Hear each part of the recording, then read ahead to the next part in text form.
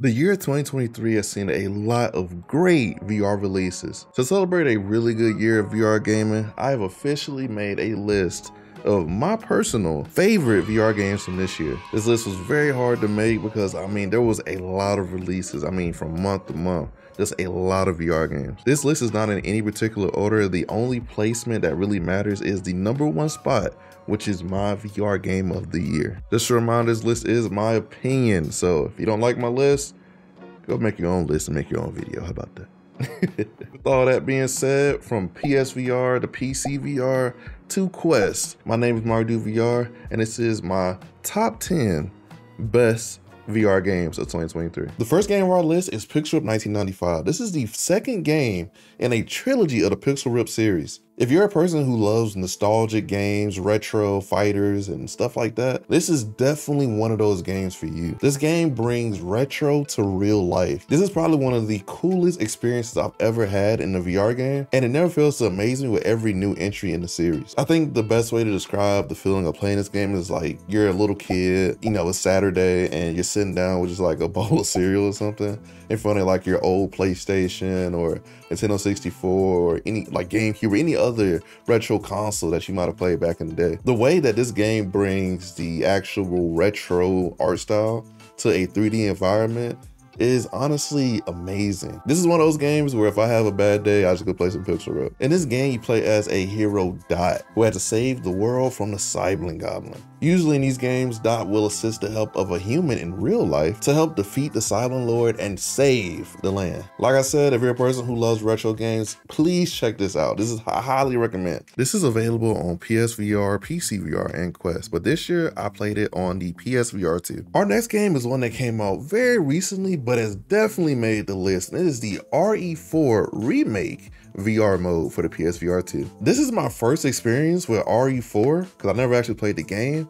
And oh my God, this game is fun. This is one of the best PSVR2 experiences out on the market right now. I highly recommend this for anybody who likes Resident Evil or any type of mutant infected type zombie game. This is one you do not want to miss. There's only been a few times I felt actual fear playing a VR game, and RE4 definitely does it, man. It's terrifying in certain parts. From the wide range of weapons to just how good Capcom makes their VR modes in their games. The visual fidelity of the PSVR2 also makes this a really cinematic and immersive experience. It's amazing how Capcom games like Resident Evil 4, Resident Evil 8 really translate well to VR, man. It's honestly like an amazing experience. They're one of the few AAA developers who actually make good ports for the VR games. So I'm always happy to support them. If you have a PSVR2, please go grab this game or you're crazy. Our 8th game is one of the most impressive games to come out this year for the PSVR2. This is Synapse. This is one of the few games I've seen actually use eye tracking as one of the main mechanics of the game. Using your eyes to lock onto an enemy to using your hand to physically throw them using telekinetics, it's crazy. Like, this is one of those games where it's like, you can release so much steam just playing this one. This is a roguelike shooter, so you obviously go through levels with varying enemies and difficulties and stuff like that, and you also upgrade as you go. So you progress through levels to get to the final boss level. It's a pretty simple gameplay loop, but one of the main things I love about this game is the cover mechanic. You can actually grab a wall or anything like that and physically move yourself down. So if you have like bad knees or you just don't feel like, crouching, the game lets you do it while standing up. It's really smart.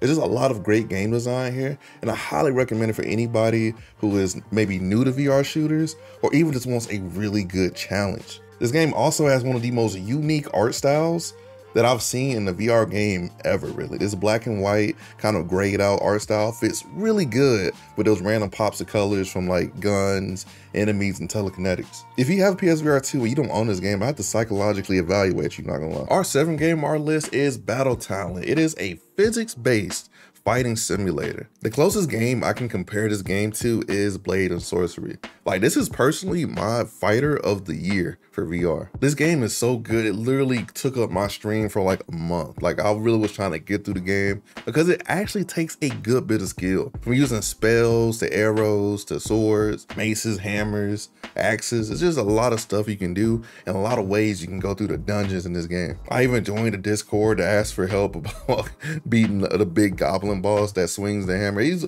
very hard to beat. I really didn't like that boss fight, but it was definitely a challenge I needed. Every time I played this joint, I got really sweaty, man. It's a really sweaty game. Like, I'm talking about like drenched. I got like TikToks on it, so check out my TikTok if you're bored. But it is a goodie. The level of movement and just pure combat and aggressiveness you get to in this game when fighting just regular enemies or bosses is pretty insane. It's like playing in an anime like sometimes because the fights get so intense, you're just swinging. It feels like you're actually like in Sword Art Online or any other like fast-paced fighting anime. There's also a really cool mod scene that adds stuff like Thor's hammer, Wolverine claws, Captain America's shield. There's a bunch of cool stuff. Is this game better than Blade and Sorcery? Well, I can't really answer that because honestly, both of those games have different places in my heart. Like, I love Blade and Sorcery and I also love this game. They really play like two separate games. So if you're a person who loves Blade and Sorcery, I think you will really like this one. I feel like it's very underrated and I feel like it did not get the coverage it really deserved this year from the VR community.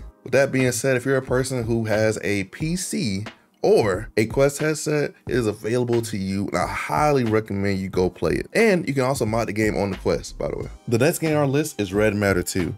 This is one of the most graphically impressive VR games I've seen outside of a Half-Life Alyx, and it is a must-try if you have a PSVR2 headset. In this puzzle adventure game, you play an agent named Sasha, and you must discover the secrets of the mysterious red matter. So this is a really cool game, and they give you a lot of useful tools to use to figure out some of these admittedly difficult puzzles. The atmosphere that this game provides is almost second to none, and is a definite must-buy for the PSVR2. I would highly recommend to people who like puzzle games and highly recommend to people who like good graphics and space.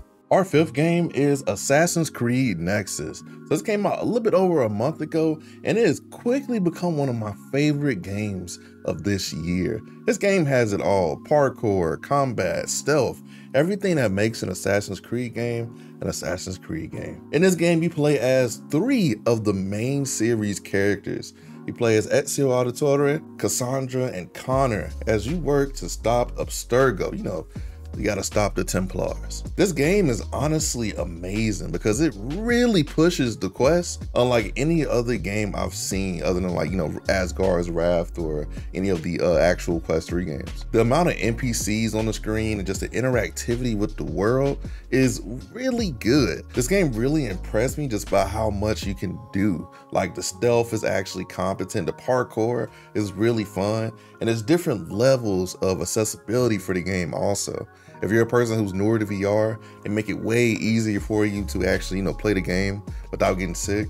And if you're more of a veteran player, you can actually turn up the difficulty to the next level. Also, I gotta mention, the game is actually beautiful. Being in Greece is definitely my favorite part out of the 3 main characters, because just seeing Greece and the lighting and the water, and the fact you can swim in this game, and it's just a lot going on to make this like one of the best Assassin's Creed games that I've seen go to VR. After seeing how good this game is, Ubisoft like has to come back outside and give us more Assassin's Creed in VR. The series just fits VR so well. Like, it's just so satisfying throwing knives at enemies or jumping off buildings and assassinating people. It's just a lot going on. I really feel like Ubisoft could really bring their other titles to VR. Imagine a Far Cry VR game. That would work perfectly in VR. So hopefully after the success of Assassin's Creed Nexus, I hope and pray that we get some more stuff for VR from Ubisoft. The 4th game on our list is Propagation Paradise Hotel. This is personally my VR horror game of the year. In this game, you play as Emily Diaz. You're trapped in a hotel during a zombie apocalypse, and you have to find your twin sister. What makes Propagation Paradise Hotel terrifying is the atmosphere, man. This game, the atmosphere is almost suffocating. This is probably one of the most horrifying experiences I've had in the VR headset. Going around the hotel and it's quiet is like the worst thing ever. And the zombies, man, the zombies are actually terrifying in this game. They're actually scary. There's not many zombie games where I'm like, okay, these zombies are actually intimidating. The zombies in this game are tall, buff, and very scary in the dark. Incredible lighting and just great level design makes this almost a Resident Evil-like experience. Incredible lighting and level design and puzzles make this game almost a Resident Evil-like experience in VR. Now, this is a shorter game, but honestly, I don't hold it against it because, to be honest with you, I didn't even finish the game. Only because I was too scared to finish the game. But I played through a good chunk of the game, and it's great, man. It's just one of those experiences that if you're a true horror lover, you gotta play this one. It's available on Steam, Quest, and PSVR. You should also check out the first game, Propagation VR, if you like wave zombie shooters. It's really good. Our third game is Gran Turismo 7. So this is one of my favorite racing games. And it's ironic because I didn't even like the flat version of Gran Turismo 7. I thought it was kind of boring, but in VR, man, it's different. The developers really made a nice and immersive VR experience that I've always wanted for a racing game. It's not much setup. You just put the headset on and you start the race. Now, other games, I have to go through modding and all this other crazy stuff. But in Gran Turismo 7, you really just put the headset on and just hop into the game. It's really simple. The detail of the interiors of the cars is really nice. Like, it's actually very impressive in the PSVR2 to look around the car. I wasn't expecting that much detail in the actual, interiors, but they really nailed it, man. I can't even lie. Even as a person who does not do racing games, like I said, this has become one of my favorite and top PSVR2 games. And honestly, I would debate that it probably carried the PSVR2 for a lot of people this whole year. So if you ever get a PSVR2, you have to check out Gran Turismo 7. This game actually made me bust out my Thrustmaster T300 racing wheel and actually do some races. I never use the thing, it collects dust most of the time. So this game holds a really special place in my heart. And if you're on PC or anything else like that, try out a set of courses. Our second game is one that holds a really big spot in my heart, and it is No Man's Sky for the PSVR2. This game has come a long way since its initial release in February. Around July, it got a really big update that made it the best version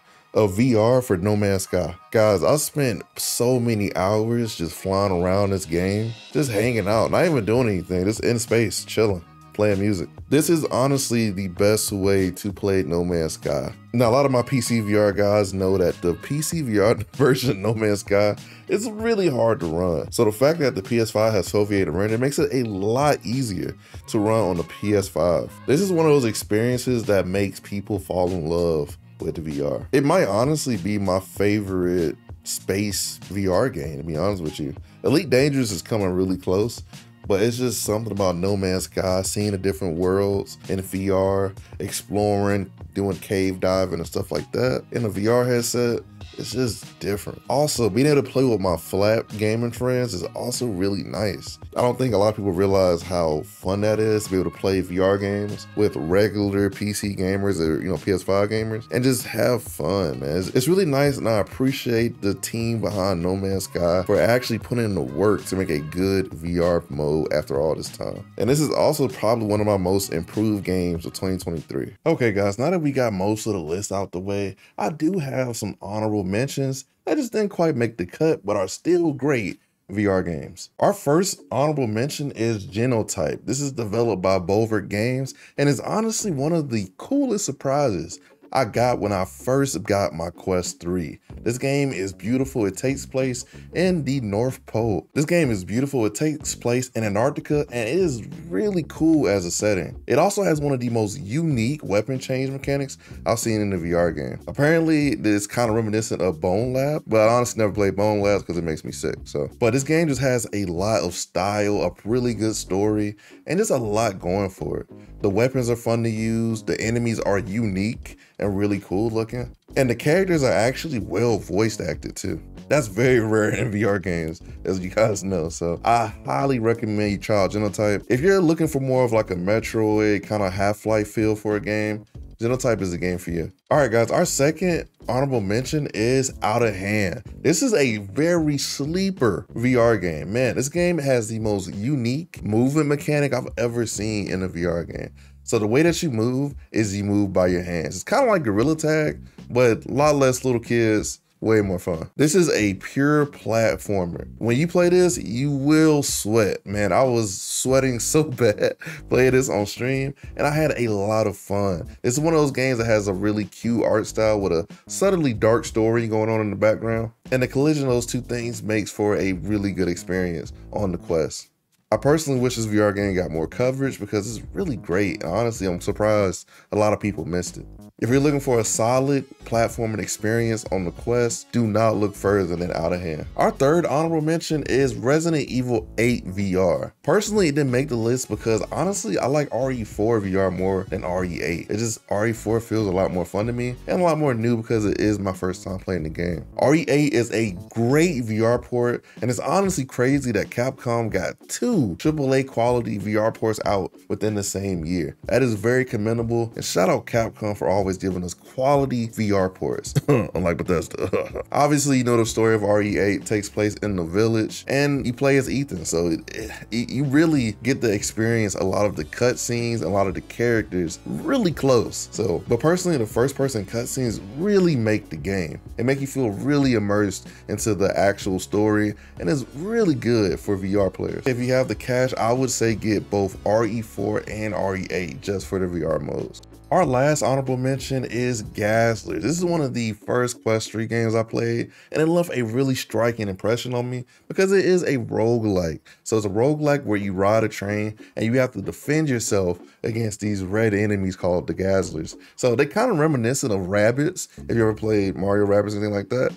And honestly, they are very unique, and the game is actually really difficult. So as you progress through each level on the train, you actually get upgrades to your guns, and you have to physically move out of the way of the bullets being shot at you. This game gets really intense really fast and is a must-play challenge if you like roguelike shooters in VR. Personally, I wish this game also got more coverage because it's really a solid game. Like many of the games I mentioned today in this video, this game is available on multiple platforms. Before we get into our #1 spot, which is my VR game of the year, I just want to say a quick thank you to you guys because we started at 500 subs this year and now we're almost at 2,500. So I really appreciate you guys who tune into the channel. I appreciate the support. Shout out to the PSVR gang, the PCVR gang, and the new people coming over from the Quest. Interacting with you guys and building this channel has really changed my life this year, and I just appreciate you guys for staying with me through the journey. With that being said, let's go to our #1 slot, my personal VR game of the year.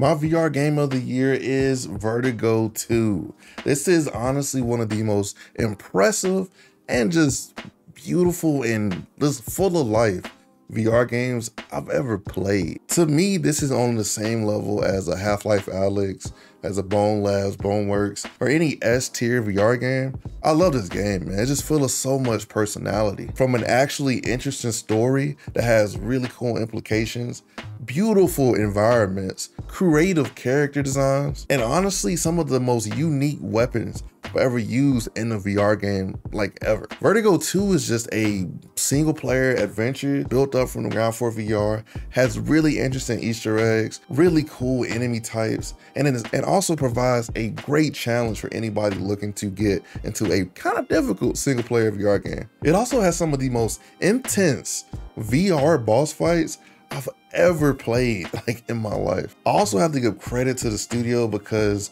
this is made by one guy. This is a one-man team, which is crazy to think about. There have even been updates added to add a sandbox mode, custom levels, and this will bring a bunch of more life to the game. This game is coming to PSVR soon, maybe Quest one day, but definitely PSVR within this month or January. If you have the chance to get Vertigo 2, I highly recommend you pick it up as soon as possible. If you're a sci-fi nerd like me, this is a playground for creativity and it's an amazing experience. All right, guys, I hope you enjoyed this video. I had a really good year just playing a bunch of different VR games. No matter the system, no matter who made the piece of plastic, it was just a great year for VR. I think we all agree this was the year for VR. This is the most I've ever played VR within 1 year, and I highly recommend you guys try out the games on my list. I would love to see your list in the comments below. What's your VR game of the year? What's your top 10 or even top 5 VR games you've played this year? With that being said, make sure you check out the description for discounts on